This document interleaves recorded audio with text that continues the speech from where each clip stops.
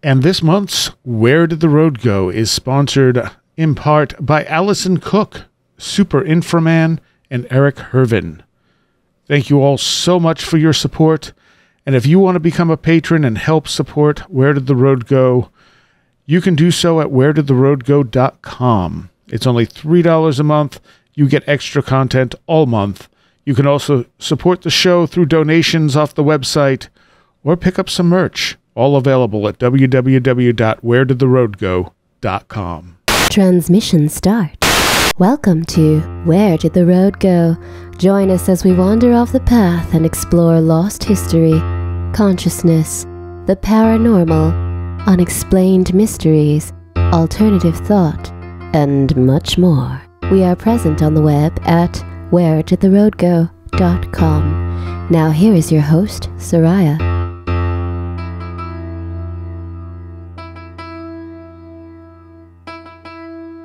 Welcome to this edition of Where Did the Road Go? And I am back again this week with Scott Creighton. Hey, Scott. Hello again. How are you? All right. And your book, The Great Pyramid Void Enigma, The Mystery of the Hall of the Ancestors. We talked about this last week. We're going to continue this week because there's a lot of stuff I really wanted to talk to you about here. And everything we talk about is basically scratching the surface of this book. This book is about 300 pages long. Roughly, if I'm remembering right. I think it's 320, something like that. Yeah, yep, somewhere in that range. So, is this your longest book? Well, it probably is, Seriah. Yeah, I think it probably is. It was certainly, the maximum was 100,000 words. So I reached that. I actually had to strip material out of it, just to make it fit. So, yeah, I've not had to do that before, so it must be my longest book, yeah. Okay. So we ended last week's show talking about the pyramids as the body of Osiris. Yeah. And in there you also have a map showing like how Osiris is normally depicted and how that actually maps down to where all the pyramids are along the Nile. Yeah, I mean, that is just, to me, that is just freaky. I couldn't believe it when I noticed that. I mean, okay, right. I'm not saying, this is, fact, but it's just one amazing coincidence, correlation, if you can call it that. But yeah, if you take, these 16 body parts, these 16 pyramids of Osiris, well, we can forget the small pyramids, but you can take the others, the big pyramids, and you map them on Google Earth. If you then take the iconic figure of Osiris, with the three pronged Atif crown, and the crook and flail, he crosses his arms over with the crook and flail. If you take that iconic Osiris image where he's standing like that, and you map all the strategic points on the body of Osiris, the iconic body, you then end up with a stick man of Osiris. And then if you then compare that with the locations of where the pyramids are built along the Nile, you end up with I'm not saying it's identical, because it's disproportionate in certain places, as you might expect, because that's just bound to happen. But it's there. You have this point at the top with the middle part of the crown, the Atif crown. Then you have the three sprockets, if you like, of the crown. 3 point. It just falls all the way down. You end up with, a figure that is very, very similar, to the classic, iconic, standing Osiris figure with the crook and flail, with his arms crossed over. So yeah, I mean, I'm not saying it's that's absolutely what they intended to do. I have no idea, but it may be someone in ancient times, somehow managed to map these strategic points along the Nile and said, and were able to plot them on a piece of papyri or whatever, and maybe that's how the classic Osiris figure came about. I don't know. Yeah. But it's just fascinating that, the pyramids, which the pyramid texts tell us is the body of Osiris. The pyramid texts tell us the pyramids are the construction of Osiris. And then when you join up these 16 pyramids, or, these main pyramids along the banks of the Nile, you end up with a classic Osiris stickman image of Osiris. It's just bizarre. Now, one of the things you mentioned earlier is that in the Coptic Egyptian texts, they basically say Khufu built the Great Pyramid. They say Surid or Saurid built the Great Pyramid. Now, I think it's explained in the show last week, Seriah, is that Egyptologists believe, or some scholars believe, that Saurid is a corruption of the name Sufis, which Sufis is the name that the Egyptian priest Manetho refers to as Khufu. Okay? And, so if Saurid is Sufis, Sufis is Khufu, then Saurid is Khufu, which is actually really quite important because it means that this legend, this so-called legend of Saurid, well, there's actually a bit of actual history. That's not, if that name is Sufis, Khufu, then that's fact. That's not legendary at all. Right. So, which, adds, gravitas to, this oral tradition of Surid handed down to us, or passed down to us by the Coptic Egyptian people. Yeah. Yeah. So how does that, I guess what I struggle with a little is the timeline. Like, so when would the flooding have happened in Egypt? Well, I struggle with the timeline all the time. Yeah, I mean, what I have in my head is this, in terms of timeline, is that this is all connected to these cataclysmic, as we were saying last week, these are all connected with the cataclysmic events of around 12,000 years ago, right. 11,600 years ago, the Younger Dryas period, the cataclysmic events that were happening then, which brought all, this megafauna and flora to disappear, that caused the human bottleneck. The construction of this Project Osiris was precipitated, or these events precipitated, or were the catalyst for this Project Osiris, the building of these 16 pyramids. This was the people that lived at this time in Egypt. This was their response to try and rescue something of their civilization from this coming cataclysm. Now remember, the Saurid legend tells us that the pole shift event happened first. They were actually watching it, which may sound kind of strange because most time you think that a pole shift event would be, utterly devastating across the world. And I'm sure it probably would be, devastating in a lot of parts of the world. But if you're close to the pivot points of rotation, then it might not be so severe. And Egypt may well have been close to the pivot point of the rotation. Right, yeah.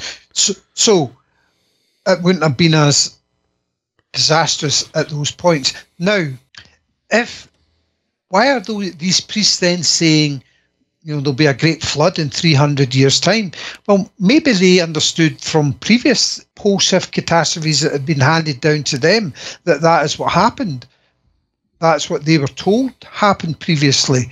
So they're repeating what happened previously, because obviously if you've got massive ice sheets, there's always going to be an Arctic and an Antarctic region, polar regions of the Earth, where if they suddenly get shifted into temperate regions, they're going to melt, and melt fairly rapidly. So maybe this is why they knew that several hundred years down the road, there's going to be a massive flood. Right.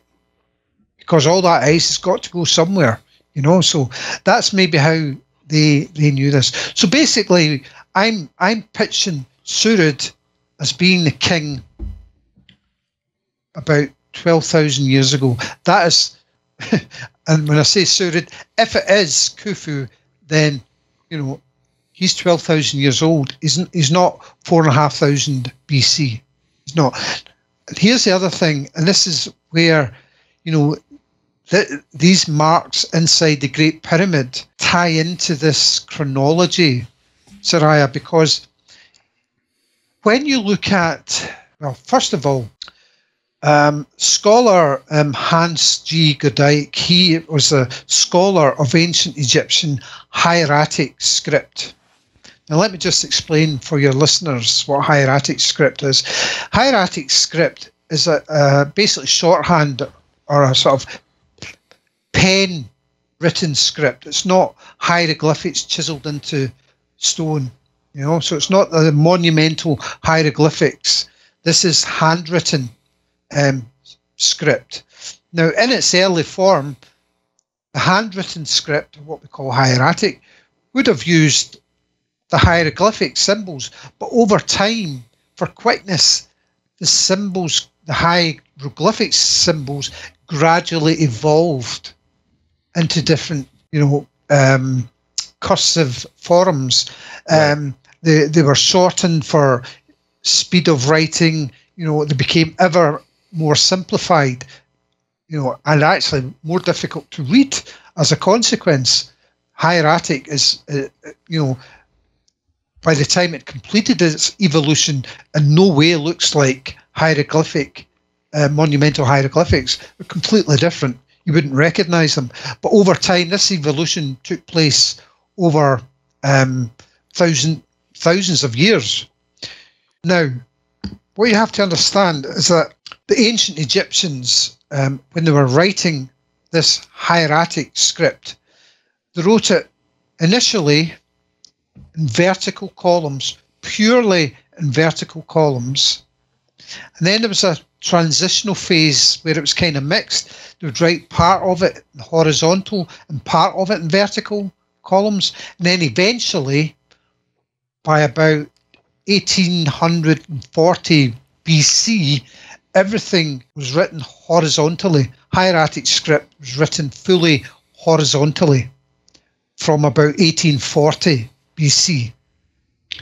Now, when you look at Fourth Dynasty scripts that we have, like the papyrus from Wadi al-Jarf, when you look at, there's some Khnum Khufu markings that have been found on stones on the outside of the Great Pyramid. When you look at the cartouches there, when you look at most of the cartouches in the boat pits, they're all vertical. All of them are vertical, hieratic script. Okay. Then you're looking at the quarry marks that Howard Vyse discovered inside these hidden chambers, these sealed chambers which he blasted his way into with gunpowder in 1837. When you look at the quarry marks or the hieratic script in there, it's all painted with red ochre, roughly painted with red ochre. It's all fully horizontal. Not one single piece of it is vertically written script. Right. So that tells me that that script is from a completely different age, completely different period of ancient Egypt. Now, remember what I said a few minutes ago. The scholar Hans G. Goedicke, now he was the world expert on the evolution of hieratic script. And he tells us, as does, Ahmed Saeed, who's was the former professor of ancient Egyptian civilization in Cairo University, tells us that this form of horizontal script started in the Middle Kingdom. Yeah. Yeah, about 1840 BC, the Middle Kingdom period. So what is a Middle Kingdom horizontal script doing inside a sealed chamber 700 years before it was ever even invented? Now, that comes to the point about chronology. Yeah. They're using the horizontal script inside the Great Pyramid to date it to 2500 BC, thereabouts. But that script itself, horizontally, purely horizontal script, didn't actually, according to these scholars, didn't actually arise fully in that form until about 1820, 1840 BC, 700 years or so later. Yeah. When you also look at some of the signs inside that script, they're also from that same period. There's a lot of signs there that didn't change, didn't evolve over this period, and they're still the same. But there's one or two signs there that did evolve quite radically, and one of them is the same period, Middle Kingdom, 12th dynasty. That's its best evolutionary fit or match, is from the 12th dynasty. One of the signs inside those chambers that Howard Vyse blasted his way into and claimed he discovered these marks inside there. Well, how do you get a 12th dynasty sign, symbol, inside a 4th dynasty sealed tomb? I don't know. You actually present quite a bit of evidence in the last third of this book that adds to your Great Pyramid Hoax book fairly well, including that pretty damning evidence that he opened one of the chambers and then lied about when he opened it. Yeah. That's one of the really interesting things. The other one was the fact that he had there's one cartouche there, or one set of symbols that one of the symbols was upside down, and then later on the actual, when they go to check it, that symbol's no longer there. It's incredible. It's absolutely incredible what went on in those chambers in 1837. What we have are two documents, Seriah. We have from two of Colonel Vyse's assistants that both drew most of the marks in these chambers that were supposedly there at that time in these chambers. Now, there's one block in all of these chambers where the writing is the correct way up as you're standing looking at it in the chamber. The writing, the symbols are upright, except this, so it's just this one block, and all the symbols on it are upright except one symbol. Yeah. It's the wrong way up. It's upside down. It's turned round 180 degrees. And the really strange thing as well is that symbol is there twice on that block. Now, the symbol that's upside down, it's a symbol for the word gang, crew. That's the last symbol an ancient Egyptian scribe would write, because they're writing from right to left. And that symbol is always the leftmost side of any hieratic script. I hope this doesn't sound too tedious for your listeners. No. But, so that's the only symbol that's there upside down. So why is an ancient Egyptian, if that was an accident in a quarry and the ancient Egyptian scribe had the block, that way round when he was painting that symbol the right way up, why has he painted the last symbol first? Yeah. Which doesn't make any sense. Anyway, that's by the by. That's just one other curious little anomaly. But so Mr. Perring makes a copy of this block with all the symbols on it there, and he actually does two drawings of this. Makes two drawings of this, and this sign is there in both of his drawings. Now later, Vyse's other assistant, Mr. Hill, makes facsimile copies, large sort of one-to-one copies of all of these signs so that he could send them to the British Museum. Now, when you look at, now I've went to the British Museum to look at Mr. Hill's drawings. I've also looked at Perring's, obviously. Now, when I looked at Mr. Hill's drawing of this same block, these same marks in this chamber, the upside down, weird upside down sign among all these other upright signs has vanished. Yeah. And there is a space there. And there's a space there on the wall. So it was once there, and then it was removed. You know, what I think happened, now here's just a scenario. As I said, this is the only block with upright signs, with that one odd sign that was upside down. Every other block in the chamber, and all of these chambers, the marks are either sideways, drawn sideways, or they're completely upside down. So I'm thinking the forgers are thinking, well, now they're making these signs upside down and sideways for a reason, because they want people to think that, oh, well, the block was originally the right way up in the quarry when they painted the signs. Right. And when they came, you know, that's why they're now upside down, because when they came to place the block to build the chambers, they didn't care which way up it was, you know. So that's the orthodox explanation for that. My theory is that they deliberately did that to make it look as though they were painted at the quarry. It's a ruse.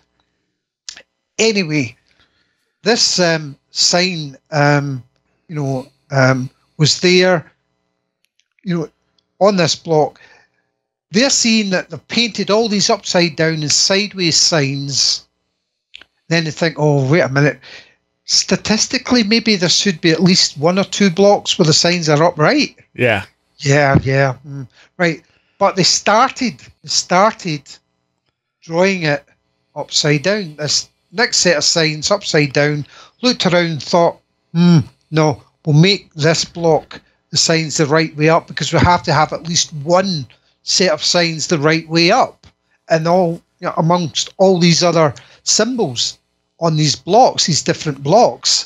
So that's what they started doing it the same as they'd always done with all the other blocks, painting them upside down, and then thought, no, we'll do this the right way up. We'll come back and we'll remove that. You know, but before they came back to remove it, Mr. Perring, doing his survey, took a copy of it. Right. Then it was removed, and then Mr. Hill came in and did his copy of it. It's no longer there. And that is why we have this discrepancy. It's an utterly absurd discrepancy which essentially proves to me beyond any reasonable doubt that these marks were faked by these guys. They were making mistakes all over the place, and that is just probably one of the most obvious ones that they made. And as you said, there's a gap, you know, where that sign once was. Yeah. So, and the other thing is, he doesn't mention in his journals finding any of these symbols when he first opens the chambers. Well, this is the strange thing, Seriah. When you're reading through his published account, now, his published account is what he wants us to know. Right. And that what happened. It's the sanitized version of his time at Giza. However, I managed to track down his actual field notes to a small library in Aylesbury, which is a small town just outside London in Buckinghamshire. I managed to track down his actual field notes, his handwritten notes, to this small archive centre. And they tell a different story. They tell a story of Colonel Vyse, like every single chamber. He opened 4 chambers, and not once does his field notes, his handwritten notes, correlate at all with what he's telling us in his published account. Yeah. The timings are all off. He never mentions finding any hieroglyphics in Wellington's chamber. He tells us specifically there were marks there, but nothing like hieroglyphics. Right? Yeah. That's what he says in his handwritten notes. There was some marks there in red ochre, but nothing like hieroglyphics. Now, to hieroglyphics, he doesn't mean chisels. I mean, hieroglyphics to Vyse, it doesn't matter if they're painted or chiseled. Hieratic wasn't a thing. They were all just hieroglyphics to Vyse back then. Modern scholars make the distinction between what is hieratic from this period, what is hieratic from that period, what is hieroglyphic. That's all relatively new, but to Vyse, it was all just hieroglyphics, and that is what he called, whether it's chiseled or written or painted, it's all just hieroglyphics to him. So he's writing, there was nothing like hieroglyphics in this chamber, in Wellington's chamber. That's what he says. And then, lo and behold, what does Mr. Hill present in the British Museum? A cartouche from that chamber. You know, Vyse, go ahead. Vyse in his published book says, we went back and we found the quarry marks, whereas in his handwritten notes he said they went back and they saw some markings, but there was nothing like hieroglyphics. And then Mr. Hill presents a cartouche from that chamber. And that's just one example. You know, other examples are, you know, there's no mention in the first couple of days. The next chamber he opened was Nelson's chamber. The first one was Wellington's chamber. He named all these chambers after famous British dignitaries, military people, so forth, dignitaries. Nelson's chamber, he found, or alleged to have found, marks on the first day he opened that chamber. When you read, that's in the published account, that's what it says. He opened the chamber, and we found the quarry marks in there. When you read his private notes, there's no mention of any quarry marks being found at all.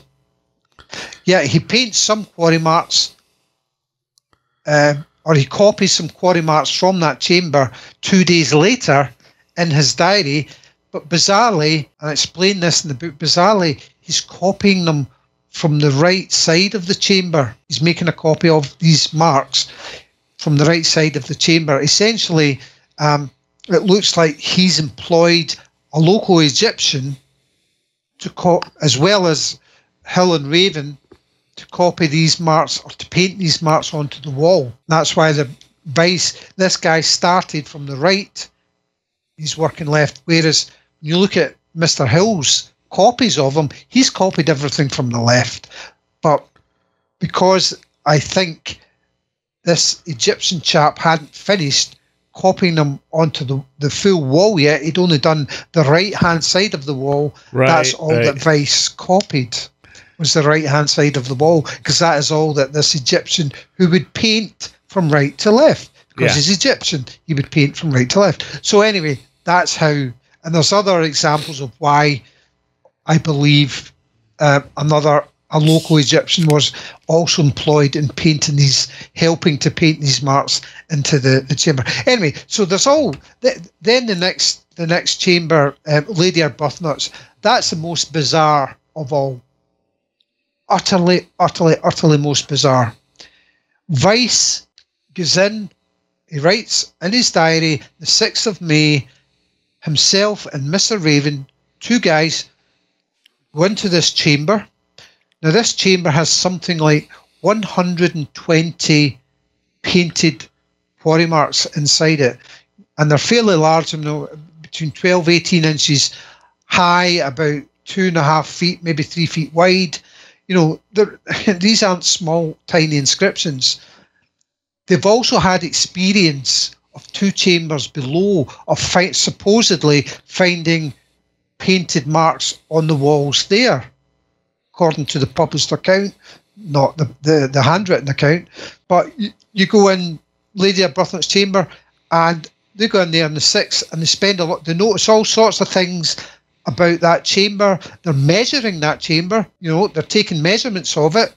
They're looking at the walls and describing the walls, how they're more roughly built than the chambers below, and so forth and so on. And then no mention of any quarry marks. Yeah. He says on the 10th, they went into the chamber and found the quarry marks. 120. It's the most quarry marks of all the chambers put together. There are more quarry marks in Lady Arbuthnot's chamber than any other chamber. There are more quarry marks in there. There are more cartouches, obvious cartouches. There's something like 3 or 4, fully formed cartouches, about another 3 or 4 partial cartouches of Khufu, Khnum Khufu, Khufu's other name, in that chamber.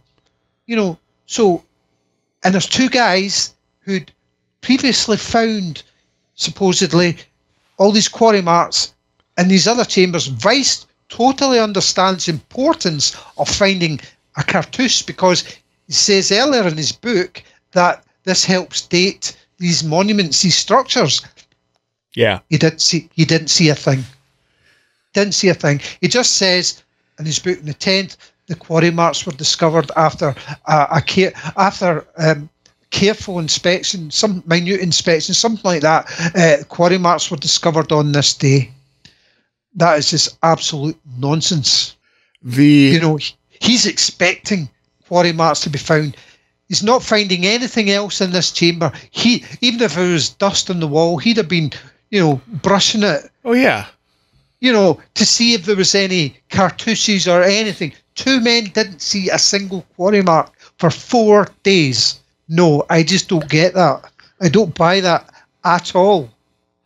But there's a whole load of other issues with that. That's the chamber, incidentally, that the sign went missing from. One minute it's there, the next minute it's gone. That's a chamber where you see the signs. Because the floor isn't level. Yeah, you see the gap between the floor and the block reduces, and you see the characters of the particular inscription, the hieratic signs, getting smaller and smaller as the space runs out. That means they've been written in situ. Yes. But Seriah, why are they upside down? Yep. If you're writing that in situ and you're running out of space and you're making the writing smaller and smaller, the height, I'm talking about the height, as the gap is getting smaller and smaller between the ceiling and the floor, the gap is getting smaller and smaller, and you're making the symbols smaller to fit the gap. And then that tells you it was done in situ. But if it was done in situ, why would anybody draw it upside down in situ? Right. So there's all this stuff. There's, it's like they're writing numbers back to front. They're getting it wrong. They're writing, Egyptian numbers the wrong way around. There's just a ton of, stuff. In Vyse's diary, he even talks about getting Mr. Raven and Mr. Hill to put the Khufu cartouche, on a particular trussing in Campbell's chamber. It's right there in his handwritten notes. Of course, you're not going to read any of that in his sanitised published account. Absolutely not, for obvious reasons. Right. And then there's other things as well. He talks about, he basically wanted Lady Arbuthnot's chamber to claim to the world that he opened it on the 9th of May, not the 6th, the 9th. Yeah. That is why on Mr. Hill's facsimile drawings, he made 6 drawings from this chamber, Mr. Hill. They're all there. You can go and see them in the British Museum. And on each of these drawings, Vyse has written, it's Vyse's handwriting. I know Vyse's handwriting now very, very well. I didn't early on, but I do now. Vyse is writing on those 6 facsimile drawings. Chamber was opened on the 9th of May, right? And that is what he had Mr. Hill paint the dedication inscription to Lady Arbuthnot. 9th of May, Lady Arbuthnot's chamber, 9th of May, 1837. He wanted the discovery of those marks to be, and the chamber opening to be the same day. But something happened on the 10th, which forced him he couldn't. It forced him to go back to the original opening date, revert to the original opening date, but he couldn't change the date when he said the marks were discovered, because he's already told Sir Robert and Lady Arbuthnot that he found these on the 9th. So he can't change that part of the story, but he could fudge the other part of his story. So it's quite complex. But what is really telling is that the inscription, Lady Arbuthnot's Chamber, 9th May 1837.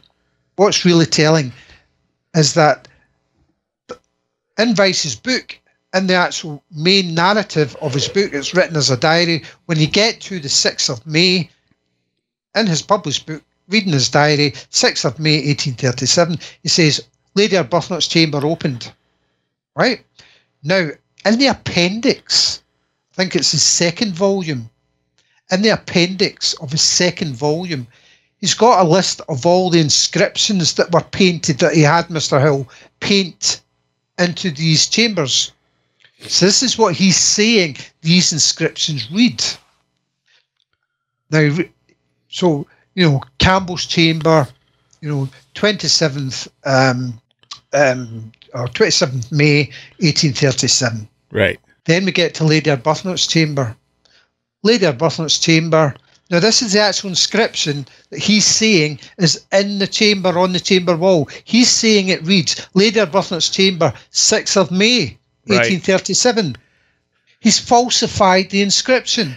Yep. In his published book. And he had to falsify that inscription, because if he didn't falsify, he had to go back to the 6th of May in his diary.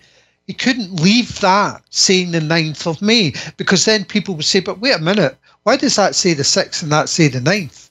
And then he'd get being asked all these awkward questions. And the other reason he probably had to revert to the original date was because Mr. Perring, who I believe was not part, at least not directly, may have turned a blind eye, but he was not directly part of any of the fraudulent activity that was going on.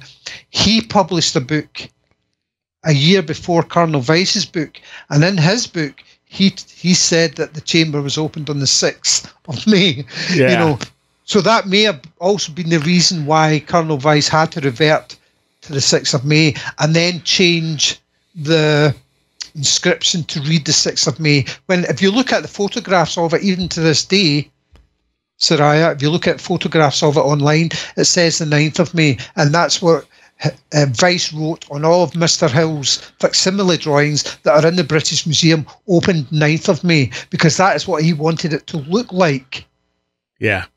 He couldn't have a 4-day gap. He's trying to close the gap, but something very serious happened on the 10th of May, which I go into in the book, which it's basically blew apart Colonel Vyse's plan, basically.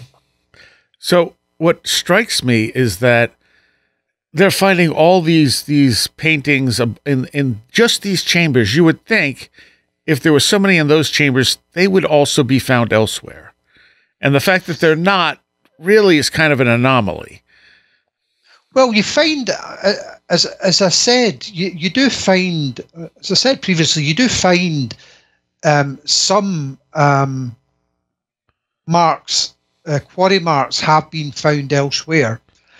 Some of Khnum Khufu have been found on some of the exterior stones, right, to the Great Pyramid. But I mean, internally, you would think there'd be something else, not just in these chambers. Well, yeah, I mean, one of the really peculiar things is that there are 5 of these chambers. 4 of them Vyse blasted open with gunpowder. The first one, which is called Davison's chamber, the one that's directly over the King's chamber, has always been opened since the day the pyramid was built. That one was always accessible. And the strange thing is, no quarry marks have ever been found in that chamber. Right. Only the ones Vyse blasted open have these marks been found. Now, it would be a bit stupid of Vyse to place marks inside a chamber that had always been accessible, because people would know, wait a minute, those marks weren't there, last week when I was here, or 2 months ago, or last year when I visited this chamber, those marks weren't there. Someone's put them there. No, he couldn't do that. They had to be in a place no one had ever had access to before, that he was the first one into. Yeah. That's the only way this was going to work. Well, let me ask you this. What's your thought on the odd marks they found in the star chambers, in the star shafts? Well, that is another real peculiar anomaly, because if you look at the construction of the pyramid and the layer of the pyramid at which those marks were found in the star shaft, it's the same layer as Campbell's chamber roof blocks. Okay, that's the very top chamber, relieving chamber, the very top one, Campbell's chamber, the last one that Vyse blasted into. The star shaft where these marks were found is the very same level as that chamber. So these were being constructed at the same time. Okay? Mm-hmm. Because the pyramid is constructed layer by layer. Okay? Now, an Egyptian scholar, Mattiello, I think his name was, he believes that these marks are numbers. And he believes the number is, I think it's 121, something like that, 121. That's what he believes this number says. And he points to the number 1. There's 3 symbols. He points to, well, that's the 1, that I believe is 100, and that I believe is 20. Now, when you look at the marks in Campbell's chamber, that has numbers in it too. Remember I told you about those numbers. They've been written back to front. They've been written the wrong way around. Yeah. They would never have been written like that as numbers. The way they've been written as hieratic numbers, they simply would never have been written like that the way we observe them. So, because hieratic script is always written right to left, the highest number is always written first in hieratic script. But in Campbell's chamber, this hieratic script has the lowest number written first. It would never happen. So there's all these anomalies. I could be here all night, seriously, Seriah, talking about the number of anomalies with these marks in these chambers and all the stuff in Vyse's private journal. Now, the issue here is the number 20 that was found in the star chamber, which this scholar Mattiello believes is number 20. Now, the number 20 is also written in the Vyse chambers in a completely different script. Completely different script. I think hundreds, maybe even 1,000 years apart. It makes no sense if they are numbers in the star shafts. We know the ones in Campbell's chamber are numbers. The number 20 is, if Mattiello's right and that other one is 20, they're from completely different ages. Now, the one in Mattiello, there's no way anybody could ever paint anything in there. I mean, that's not a chamber. It's a tiny hole. It's about 8 inches by 8 inches cubed. It's about 8 inches cubed. The size of this thing, and it could only be accessed with a tiny robot rover, which drilled a hole, to access that tiny space and put our endoscopic camera through it. That's how we found these markings in this tiny, completely humanly inaccessible place. But Campbell's chamber is totally accessible to humans, and the marks are large, and we have the number 20 on the wall in that chamber, and potentially the number 20 in the small star chamber where no human has ever gone. So they are absolutely genuine. So one of them has, I believe, well, if that's the number 20 there, and that's the way they were writing it at that time, there's absolutely no way that they would be writing it the way we observe it in Campbell's chamber at that time. A construction project like that, the language has evolved. You know, so you wouldn't be reverting back to, you know, different forms of your language. You know, that's like us writing text today and then going back and writing and suddenly deciding in the next line to write in Old English. Right, right. You know, you wouldn't do that, you know, but this is what we observe, you know. So the marks of in the tiny star chamber, if that is 20, then that is absolutely genuine. The other one isn't. The one that Vyse found has to be a hoax, because that's number 20 as well, and a completely different script from a completely different time. Do you think it was just luck that he used the number 20? Well, no, because I don't know why, what the rationale was for placing these numbers on the blocks. Maybe he was counting them, and, you know, because this is the other thing as well, it's actually very easy to learn Egyptian numbers, how to do them. And I believe Vyse probably did learn, because he had with him a book by the Egyptian scholar, the British Egyptian scholar, Gardner, Sir John Gardner, and Materia Hieroglyphica, that was the name of the book. It came out about 5 years or so before Howard Vyse ever left, you know, England for Egypt.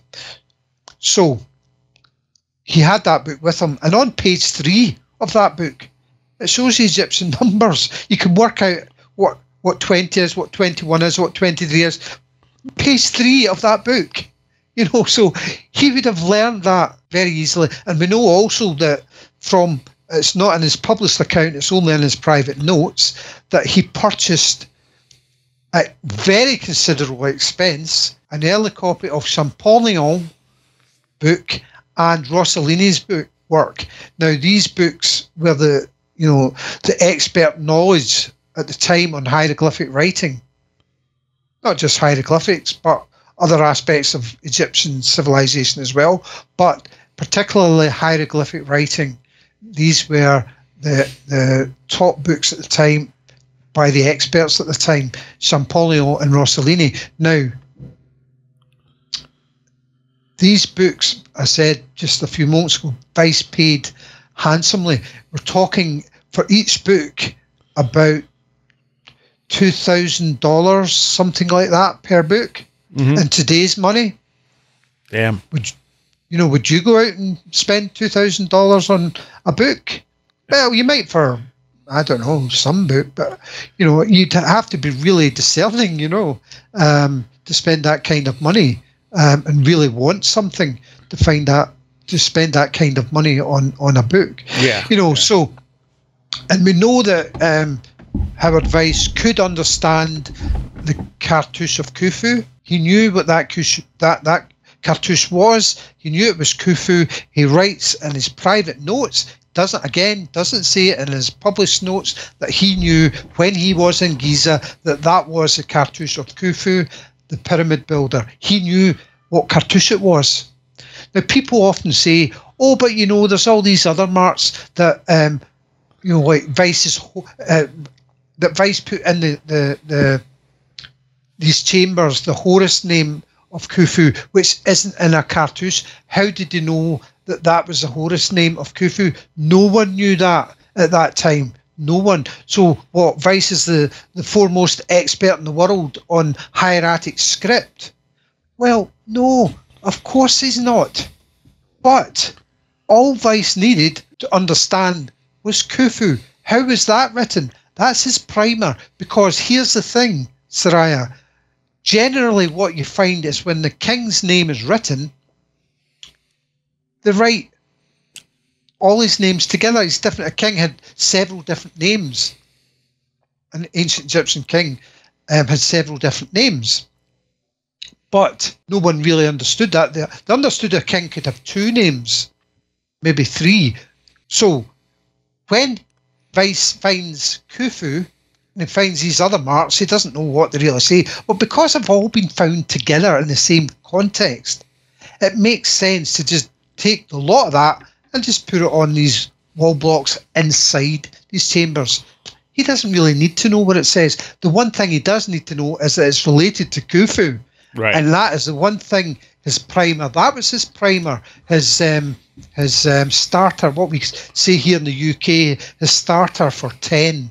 You know, that was it. He knew Khufu's cartouche. He knew that was the cartouche of the pyramid builder. And anything else that was beside that, he just took the lot. And he, and if, as I said, a king's name was generally always, all of his names were generally written together. You would see his throne name, his birth name, his Horus name. They would generally all be written together. So it's not surprising that he found these names all together, or even though he didn't know it was a name, but they would all be together. So he just copies it all. Into the pyramid from his primer, which is the one thing he did know, and that is all he needed to know. Yeah. So let's say they can actually get a look inside this void.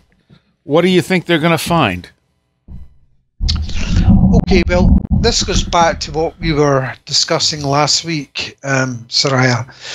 I explained that the ancient Egyptian people, or the pre-ancient Egyptian people, 12,000 years ago, this was their response to the earth changes at that time, building Project Osiris, the recovery system of Osiris.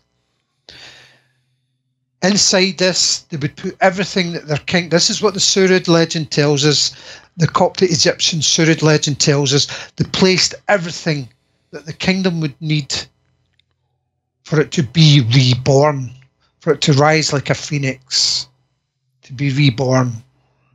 Now, what we have to understand also here, Seriah, is that to an ancient Egyptian, their king, now these are supposedly tombs of kings, their king was more important, in a lot of ways, was more important in death than he was in life. Because according to their religious beliefs, in death, the king's soul would go to the stars, who were the gods, and he could intercede with the gods for the benefit of the living kingdom. The king could ask the gods to ensure that the sun would rise, the Nile would flow, the crops would grow, the winds would blow, so on and so forth. That was the king's role in his afterlife. Mm.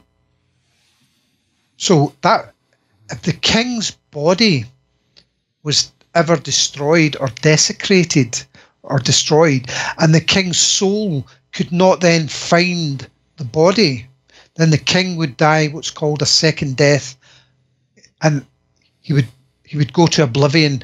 His afterlife would end, and he could no longer intercede with the gods. So that would be catastrophic. This is why they mummified their kings, was to prevent this decay from happening, or at least to try and slow it down as much as they possibly could. Right. Because if the king's soul, when it came back each night to go back into the body, the mummified body, this is what they believed. If it couldn't recognize the body because it too decayed, that was it. End of story. Oblivion, catastrophe in the kingdom. So this is what they did. Okay, they preserved their kings, slowed down decay as much as possible. Now, if you're anticipating a great deluge which is going to completely destroy and wipe away your entire civilization, including these kings whose job in the afterlife it is to intercede with the gods to ensure, the crops would grow, the winds would blow, so forth and so on, they're all about to get, washed away in this almighty deluge, this great cataclysm that's coming. So what do you do? Because it is in their power, and only in their power, these deceased kings, the ancestor kings, it's only in their power to make sure that the living kingdom can continue to live, because they are the only ones that can intercede with the gods to ensure that the annual rebirth of the kingdom continues, but also this cataclysmic, post-cataclysmic rebirth can also occur. But they're not going to be able to do that if they're all washed away. Right. So what do? You build a chamber, a massive chamber, because there's 27 of these ancestor kings. That's how many ancestor kings of Khufu, 27 of them, and their queens, into this massive chamber deep inside, high up, as far away from the floodwaters as you could possibly make them. Now, the one thing you absolutely do not do when you're building this chamber is have any passages to it, because passages only attract robbers. Right. If there's a passage, sooner or later they'll get to your chamber. So you have no passages whatsoever. So how did they get all these kings in and queens in this massive pyramid void? Well, as I said, the pyramid has been built in layers. So at one point, it's been built in layers. So it's open at the top. Yeah? Right. At the roof, there's no roof. So basically the lower, each of the kings in, or sarcophagi, each into this void space that's open. And then as they build the pyramid up, it's sealed. So they're all in there, and there's not a single passage to it.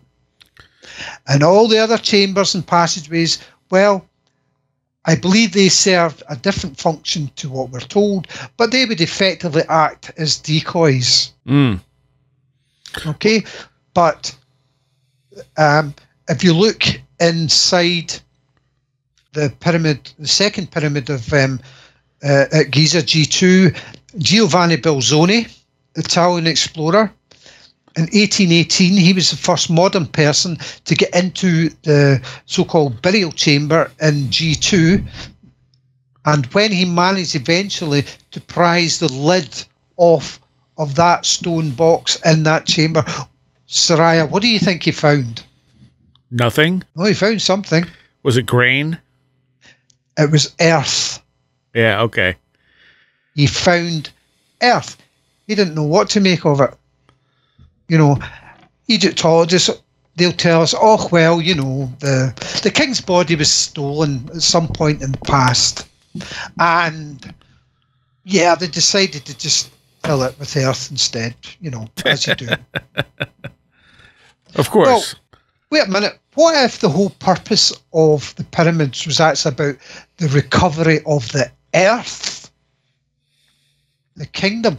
What would you put in these boxes symbolically? Oh, let me think. Earth? Of course. Of course he would. It's a chthonic ritual about the recovery of the earth. That's why Belzoni found earth in the stone box.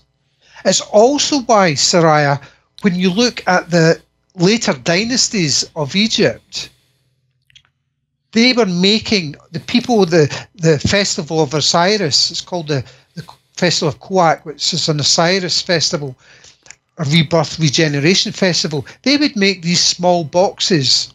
They're about 12, 18 inches long by a few inches deep, sometimes made of stone, alabaster, mostly made of wood.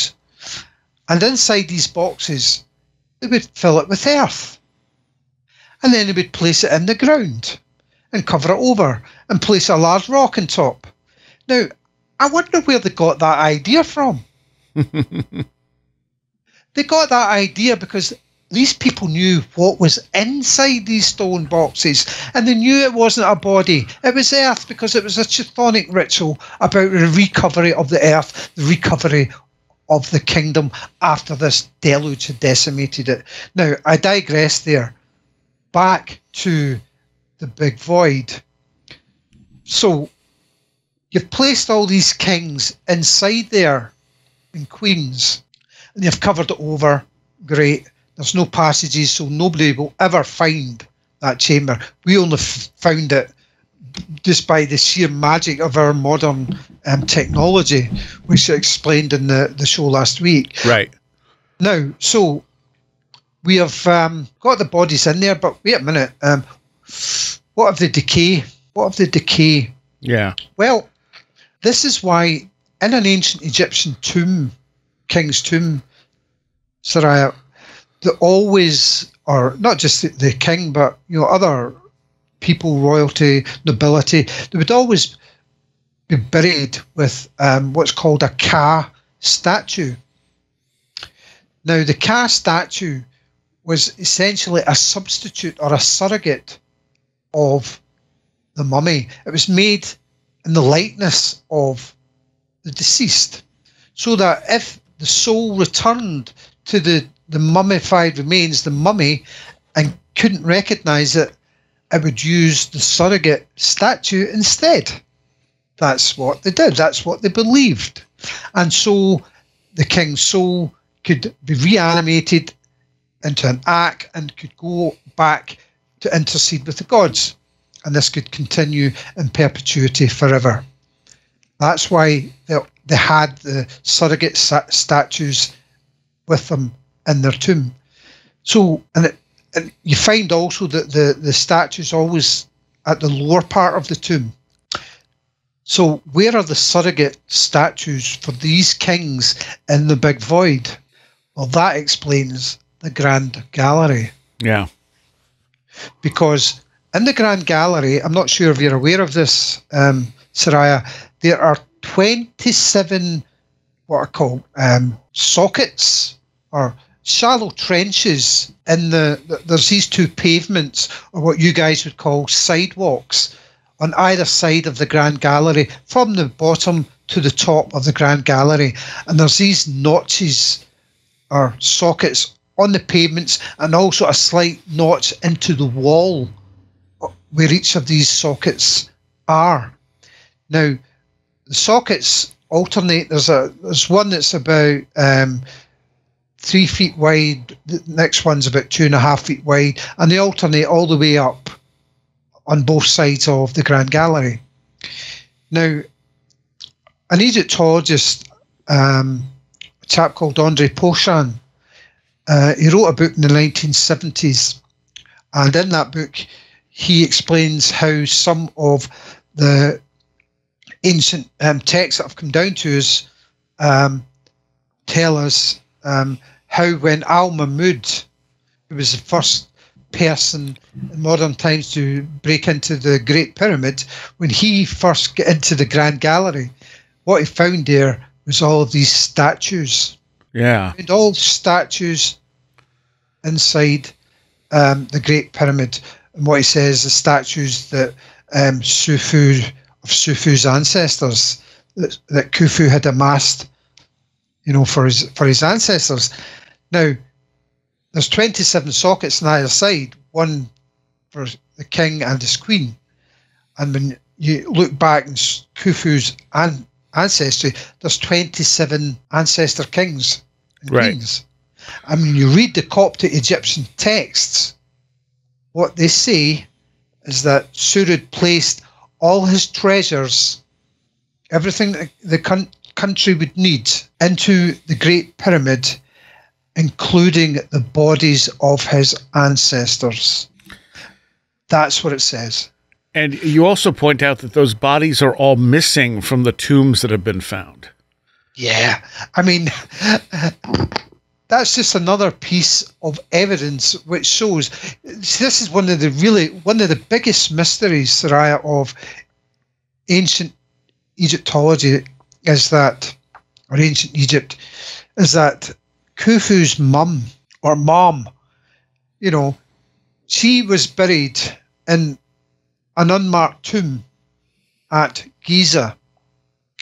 And I think it was the 1920s, the Egyptologist, famous American Egyptologist George Reisner, discovered I think his camera. He had a camera, or one of his assistants had a camera there, and it tumbled. One of the legs fell through some sand. It tumbled over, and brushed away some of the topsoil and found that there was a chamber there. Eventually, they dug down about 100 feet or so, and they found a chamber, this shaft, and they found a chamber at the bottom of this shaft, and there was a sarcophagus inside this chamber. And they found some other seals, wax seals, with the name of Queen, Hetepheres,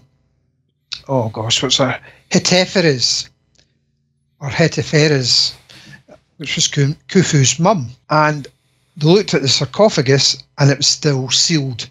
All the seals were still intact around the lid of the sarcophagus, so they knew it had not been opened since burial, or since being placed in this chamber. Now, Reisner got all the press of the day into the chamber, really sort of senior dignitaries and, newspapers into the chamber for the grand opening.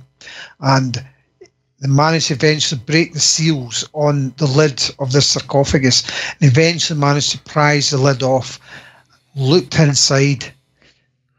Guess what they found? Not a thing. Not a thing. She wasn't there. And the thing is, Seriah, there was sheets of gold leaf also found in this chamber. So, there was no tomb robbers. They found that the base of the sarcophagus, there was a stain there where someone's head had once rested. So they knew her body had been in there. But for some reason it was removed and the sarcophagus resealed. Yeah. And it wasn't the work of, robbers, because they would have just smashed the lid. They would have taken the gold leaf. Yeah. This wasn't the work of grave robbers. It was the body was removed and the sarcophagus was ritually resealed. The body was removed and taken and placed somewhere else. This shaft tomb, there was never a pyramid above it. There was never even a mastaba above this. This was very much a temporary tomb, because this was Khufu's mum. She's the last one going in this big void, and she probably died before the void, or her space in the void, was completed. So they had to find a temporary tomb for her, and this was it. And then when the void was ready, they took her out, resealed the tomb, and placed her in the big void. And this is what you find with other sarcophagi. That she isn't the only one. There's several other kings that have been found in similar circumstances. Their bodies were once there, and the sarcophagus was resealed. And, it's evidently not been the work of tomb robbers. They wouldn't take the time to do that. Right. But the strange thing is, all these missing bodies and resealed sarcophagi are all from the time before Khufu. None have been found from the time after Khufu. Yeah, that's really significant. Yeah, isn't it? Because it's just exactly what the Coptic Egyptian oral tradition tells us about Surid. He placed within the Great Pyramid the bodies of his ancestors, not his descendants, his ancestors. And that's all we have found of these missing bodies and empty sarcophagi, is Khufu's ancestors. And what happened to the statues in the Grand Gallery? Because they're not there anymore, are they? Well, they're not there anymore. I mean, they would have been pillaged long ago. I imagine were probably pillaged even before Al-Mamun broke into the Great Pyramid, and I think it was 820 AD, because there is a way into the Great Pyramid, believe it or not. There is a way into it that would get you into the Grand Gallery. It's called the Well Shaft. So there was potentially a means into the Grand Gallery. via this feature in the Great Pyramid called the well shaft. A very, very narrow shaft and tight, but it could still be done. There's this thing called another Egyptian anomaly is called the heads. They found these heads of these statues. They're made of different types of stone, and all their ears have been cut off, or somehow they've lost their ears, and the back of their head has been damaged. Right. And Egyptologists don't know why this should happen. Well, if these were statues that were once in the Grand Gallery, that once stood, these heads were part of a statue that once stood in the Grand Gallery, well, they're never going to get the full statue out of this well shaft. They might get the head out, but not the full statue. So what it looks like they've done, they've used some kind of wood, maybe behind the ears. The ears are kind of acting as fulcrum points. So put levers behind the ears to pull or prise the statue away from the wall, and that's why some of these have lost their ears, because they've broken off when they've tried to do this, and then failing that, they then get their lever behind the head and prise that forward. And that's what's damaged the back of the head. And once they get it low enough, they can then cut the head off and take it out through the well shaft. So this maybe explains they found about 40 or 50 of these heads, just the head of these statues around in various tombs around Giza. So this may explain these heads, that these heads once stood were part of these statues inside the Grand Gallery, because these statues were the surrogates, so that if the bodies in the chamber above decayed so much, the ba turning to the body, the mummified body, could use the surrogate of the individual instead, and so this rebirth of the kingdom could continue, even if the body had decayed too badly. So they had it all figured out. You said there were 40 or 50 heads. How many statues would have been in the Grand Gallery? Well, there would have been 27 times 2, that's 54. Okay. So we may have found a good chunk of the heads, is what you're saying. Yeah, potentially. Yeah. I mean, I'm not saying this is fact. That's speculation. Right. But, and you do a very good job in the book of stating where you have facts versus what you're speculating about. And I love that. Yeah, I do try to do that. I may not do it everywhere, but I do, always try and do that, because, people often don't know whether you are just speculating or this is a fact, so it's always good to try and explain to people what's what, but sometimes I miss it, because they're caught up in the moment, it's like, but I do it where I can. But one of the things that really irks me the most about all of my research, if I can just say this, Seriah, is the people that say, about the Vyse forgery. Well, for Vyse to have done this, you're saying that he copied these marks that he found somewhere outside the pyramid. Well, yeah, you may have all this other circumstantial evidence, but you have to find the original source, right? The marks that he actually copied before you have a case. And I think, what? It's like, imagine someone's got shot in the street, okay? There's gunshot wounds, there's gunshot residue on them, there's shell casings on the street, there's eyewitnesses that saw it happen. The police can't make a case. The police can't make a case because the gunman got away and took the gun with him. Right. So that's essentially what people are saying, which is an absurd position. Of course, you can build a case on, the circumstantial evidence at the crime scene, as to whether something happened or not. And that's all I'm doing. Yeah, I hypothesize that Colonel Vyse must have had a source of marks to place inside these chambers, because as we know, there were these quarry marks around in other places. So they did exist. They did exist. Yeah. There's no way Vyse could have made these up. I'm not saying they're genuine, authentic. The marks in these chambers are genuine, authentic 4th dynasty, but they are authentic Egyptian symbols. Right. Just not written in the 4th dynasty, but they are authentic Egyptian symbols and sentences that he has found somewhere else and placed in there.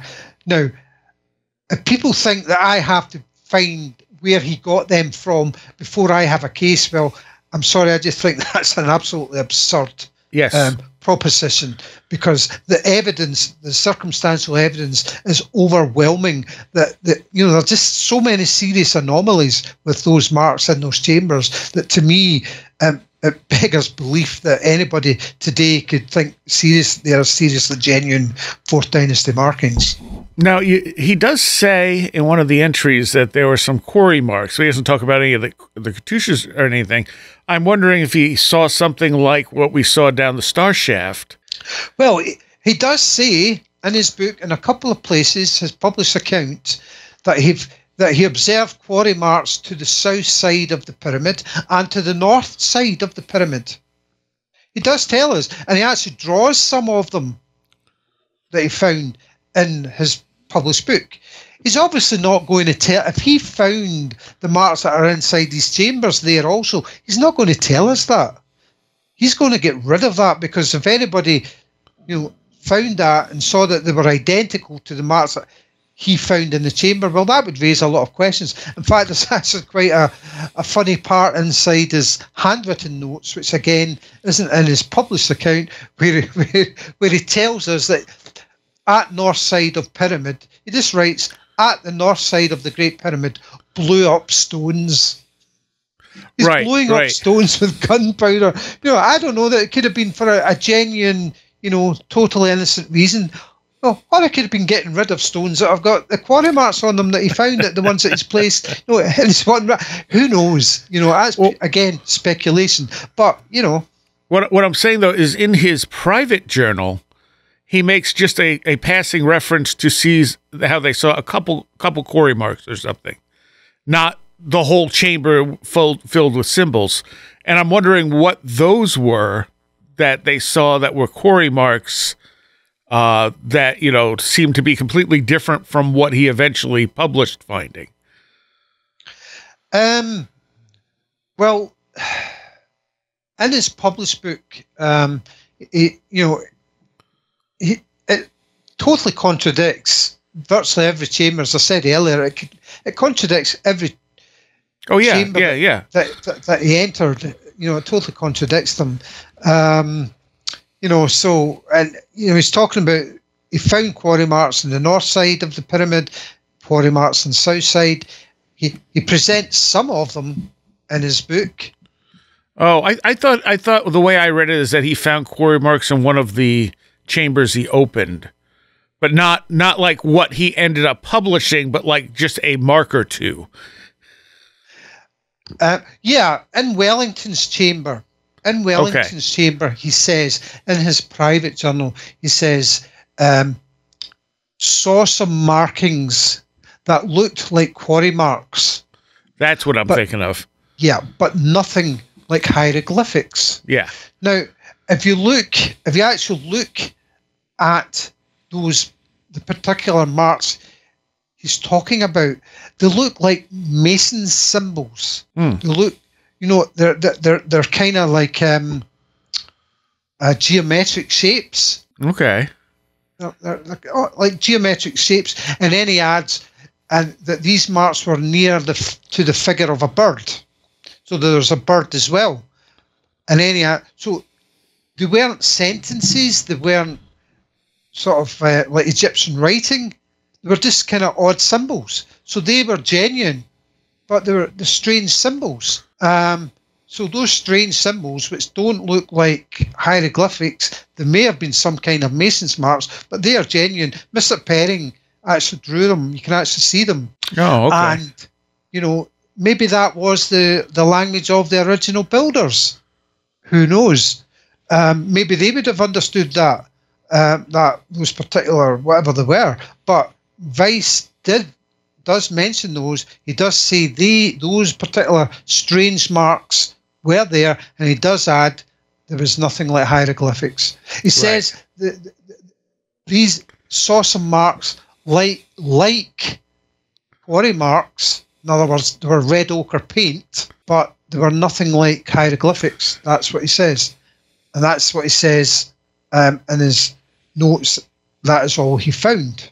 Right. And then, as I said, Mr. Hill then goes and presents a cartouche, which we know as ancient Egyptian signs. So, you know, where did that come from? Yeah, yeah. And I don't think we actually got to the point with him putting the number 20 there. Why do you think he used the number 20? No, it's not just number 20. It's other numbers. There's a number. It's kind of random. He's put number 4 there, the number 8 there, number 21 there. Okay. No, it's not just the number 20. Sorry, I should have clarified that. I got you. Several different numbers, but one of them is, I believe, 21. I think another one might be 22 or 23, something like that. But the number 20, as well as the number 10 and 12, and that makes sense. You know, yeah. It's several different numbers are there. And the thing about this chamber is that if they do get a look inside, we'll know whether or not what you're saying is right or not, hopefully. Well, that's it. I've nailed my colours to the mast, as I say. So we'll see, yeah. And hopefully sooner rather than later, but who knows? Maybe they'll look inside and be like, "Oh, we can't see anything. Never mind. We're just not going to do that again." Well, that'll be the, you know, yeah, that'll be the real test, you know, whether we actually get to hear if they have found anything or not. Yeah. But hopefully we will. All right. And again, people can find you where? People can find me. I've got my landing page at Inner Traditions Bear and Company. Find my landing page at their website. Or alternatively, you can. I've got the alternative Egyptology forum on abovetopsecret.com.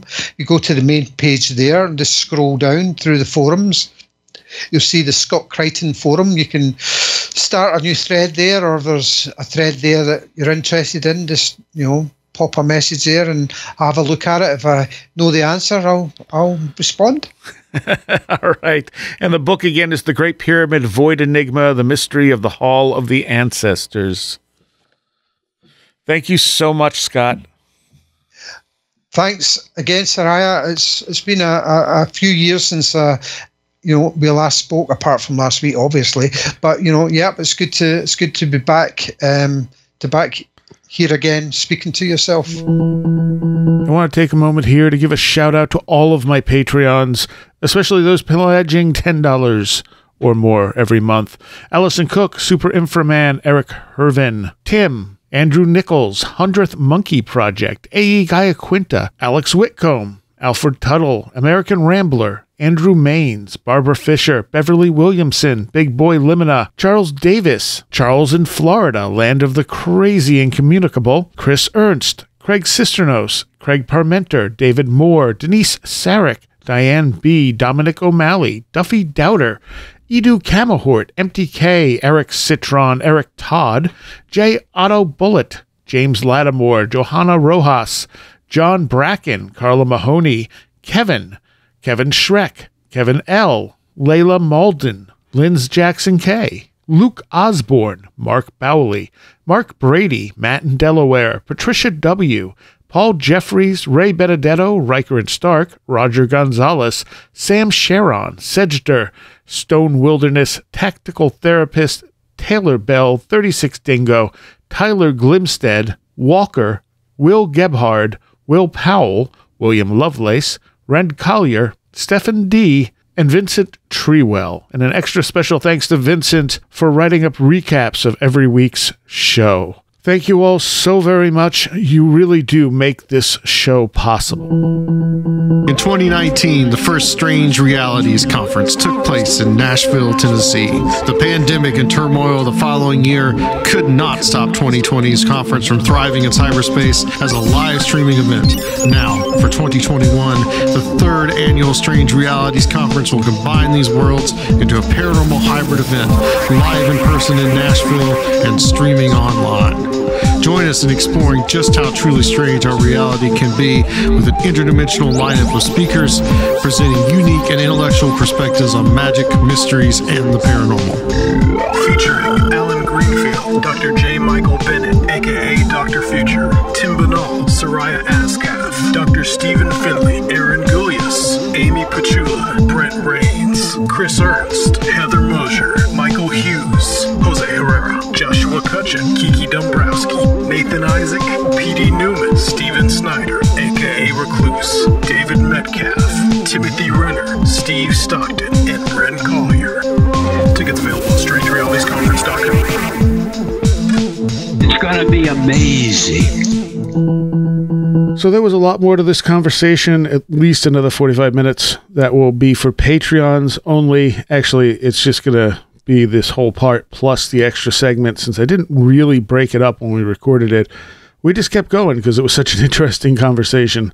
So if you want to become a patron, it's only $3 a month. You get extra stuff all month long, extra shows, extra little gifts here and there, and it really helps us out, me in particular out, continue making this show and getting interesting content, or what I hope is interesting content for everyone. And I will see you next time. You have been listening to Where Did the Road Go?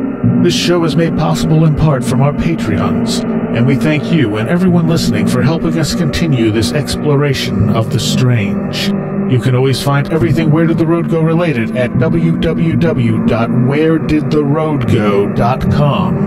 And thank you so much for your support.